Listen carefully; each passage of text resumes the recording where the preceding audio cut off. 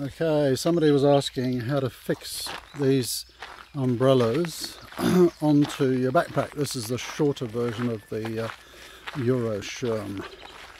So look, it's a little bit Heath Robinson. Here, I'm not sure whether you can see, I'm using like a Velcro cable tie and another one up here on the shoulder strap. That's pretty much enough to hold it in place. The other thing that I do is I've got a strap around the water bottle here, and I put that around the handle of the umbrella as well. So there's kind of three things holding it in place.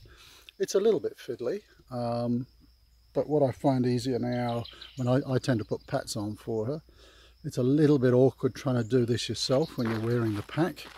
What I do with mine is I actually attach it all and then I put the pack on. So you've got to kind of duck your head as the umbrella's wrapping around your head, but you know, it's quite feasible. It just takes me a minute or so to fix that on. So you can see there, just a Velcro strap.